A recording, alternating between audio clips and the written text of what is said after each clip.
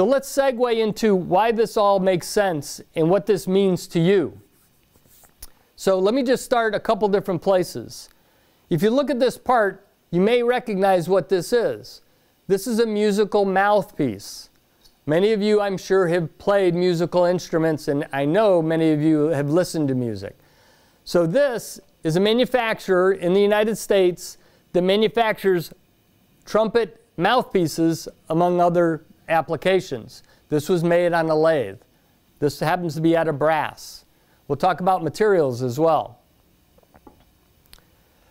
Many of you ride in a car. In today's cars, in fact, almost all of you will ride in a car in this country. There's such a thing for safety called airbags. Those came on probably in the late 80s or early 90s. And this little device is an ignition device to deploy the airbag. So there was millions of these that we made to very exacting tolerances. And this sharp point punctures a membrane where two gases will mix. And when they mix, they violently explode. And that's what opens the airbag and deploys the airbag to save your life. This is something you probably wouldn't recognize. Remember, I've been in the industry for 40 years. When I was in college, computers weren't even around. So when the IBM computer came around, which was one of the first, there was a hard drive that had a floppy disk. There was the larger floppy disk, and then there were the smaller floppy disks. And this was part of the hard drive. So this was a very close tolerance aluminum and stainless component that spun the actual floppy drive in the computer to read it, so you could actually save your programs and your documents on a computer. Many of you probably know what this looks like. This is a level. If you've ever worked in construction, I'm sure you know what this is. Well, you can see the actual bubble, air bubble, goes back and forth. And so we had to machine the inside diameter, remember ID is inside diameter, to a radius so that this bubble would be very accurate on the level.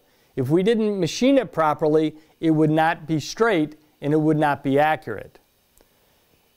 The closer the tolerance that you can hold on a lathe or on a grinder or on a milling machine usually means the more accurate, or it usually means the better functionality of the part. For example, this component is a gyro. This is in a defense mechanism or a guidance system. So this had to be held very close tolerance, and this rotates it very back and forth. So on a plane or on a jet, you have all these different pitch and yaw and all these different latitudes that the device, whether it be a missile or a jet or a commercial airplane, has to be very straight and has to maneuver. That's what a gyro does. Some of you might recognize this if you've ever been to the dentist, and hopefully many of you have. This is a dental handpiece. It's made out of stainless. Obviously, when there's water involved, you don't want things to rust. Okay? So this is a dental handpiece. Going back to aerospace, there's all these little motors on a jet or on a commercial airliner. And there's a servo motor, and this is a bell housing for a servo motor on an aerospace application. Once again, a very close tolerance application. Hopefully most of you at some point in your life have had an X-ray. An X-ray has a target, and it has, I think, an anode and a cathode, and it's hit with electrons to produce the X-ray, the image. And this spins at a very high speed, RPM, revolutions per minute. The target goes onto this device, and the electrons hit the target. So when this spins, this gets really hot.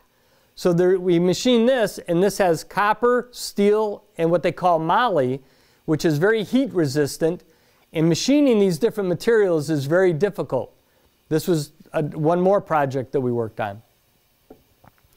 Hopefully some of you guys have been in a boat, and there's an outboard engine, an outboard motor with a prop to propel the boat through the water. This is a prop shaft. And these are two different materials welded together because on the outside you need stainless where the prop goes on so it doesn't rust. And on the inside you have different material that's wear resistant so that the gears can function inside the engine, the outboard engine.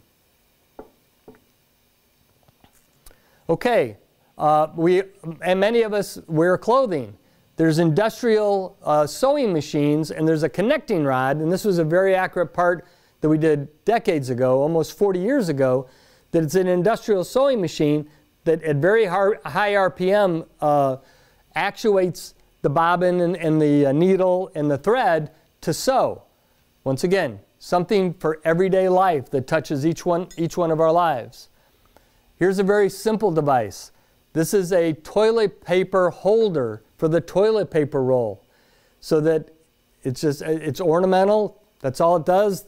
It threads on in the toilet paper. I know all of us know what that is. Those are most of the examples that I have in terms of what manufacturing is. So what I'd like to do now is do more demonstration about applications and actually show you some machining and actually inspect a part. Some of the math that I showed you over here in terms of tolerancing will make a lot more sense when we make a part and then we inspect a part.